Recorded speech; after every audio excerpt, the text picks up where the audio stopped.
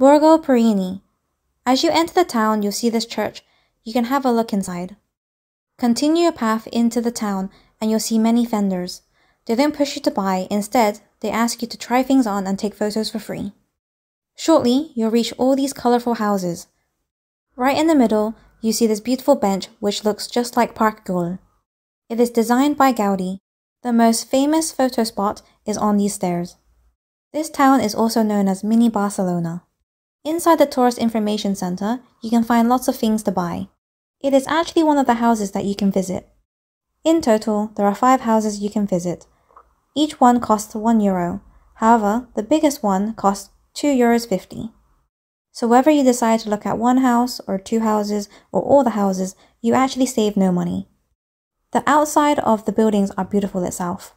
Only one group can go into the biggest house at a time, so you may have to wait. Inside the first room is all these puppets. The story and explanation are all in Italian. It also holds the oldest puppet, which has been there for over 100 years. I didn't really understand anything, so I was just taking photos.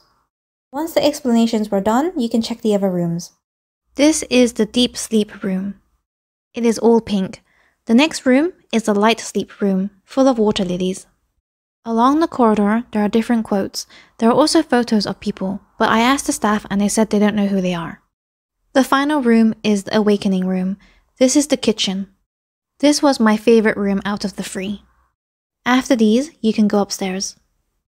This is the rooftop and you can see everything from above. It's a very small town, but we all enjoyed this location. We highly recommend it. Thanks for watching. Please like, comment and subscribe. Bye!